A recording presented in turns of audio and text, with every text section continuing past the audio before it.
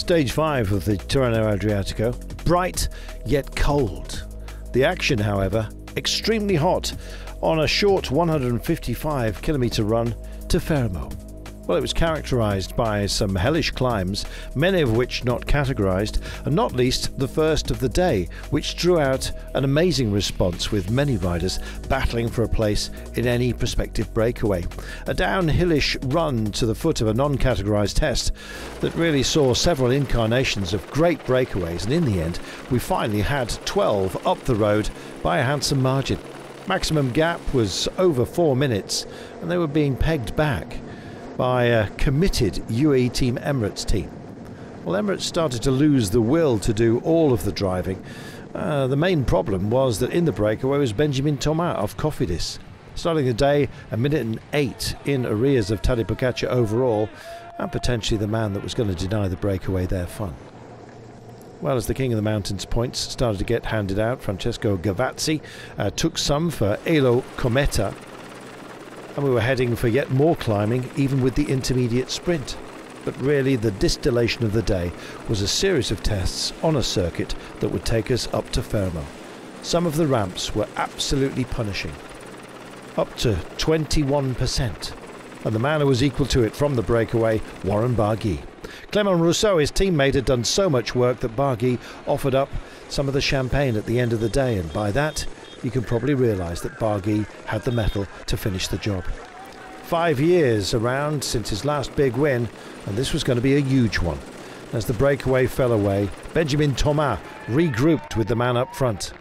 There were others that still remained hopeful, such as Sandro Maurice, Nelson Oliveira, who were also a part of that original breakaway, but really it was down surely to what Warren Barguil could do. They were leaning on him. Would he take a stand? Well, he was timing it absolutely brilliantly. Meanwhile, timing was the thing in the chase. Remco Evenepoel decided that now was the time to go. Had UAE Team Emirates used up too many of their battlers protecting Tadej Pogačar? Well, Pogačar in the blue jersey following straight on to the white jersey that he's loaning to Evenepoel at the moment, and they were taking some great corners out there. Unfortunately, one of them was missed. Vingegaard was also in the mix there. Gianluca Brambilla, who dropped back out of the breakaway, suddenly found himself in a happier place. Well, it wasn't a happy place at all for Remco Evenepoel. Of the three that missed the turn, he was the worst off. Turning quickly was Pogačar, he getting back in. But the struggle for Evenepoel, what could have been a great day for him, taking an advance perhaps on Tadej Pogačar, but Pogačar looked strong. Of those up front, Warren Barguil was absolutely the strongest, and there was no chasing him down when he set off finally on the last series of climbs. He determined to hit the cobbles first, and that's precisely what he did. And as the road picked up, so did his pace. He was absolutely majestic.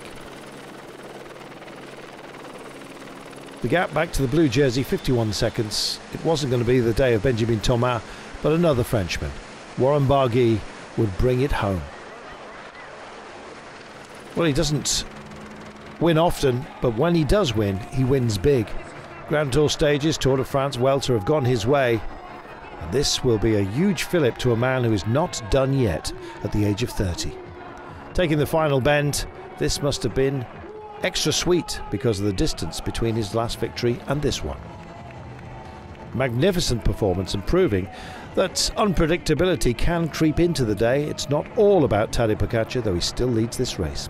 Sandro Maurice coming home in second place ahead of Simone Velasco of Astana. And the roster of riders who came to congratulate Warren Barguil was long. Pogačar coming home same time as Remco Evenepoel and Jonas Vingegaard. Bodes well for a good battle in the mountains. Today's battler, though, Warren Barguil. Margin of victory 10 seconds over Maurice and Velasco. Coming home behind Oliveira, Port, Pogačar, Vingegaard, Mas, Evenepoel and Jai Hindley. The smiles of Barguil. We were used to seeing it some years ago. Well, it's back. Could it be the start of something special? We shall wait and see. Pogacar leads Evenepoel by 9 seconds, Arensman on 43, Vingegaard 45, Lopez rounding out the top 5, a minute adrift, same time as Richie Porte, who was lively today. So what of stage 6? An earlier start for everybody and 2 mighty tests at the end of a 216 kilometre run in total to Carpegna. A nasty stage certainly, and those 2 big peaks at the very end with the downhill run kicking up towards the line, but no mountaintop finish essentially tomorrow, but 2 big peaks to take on. Surely Pogacar is the favourite. We shall see.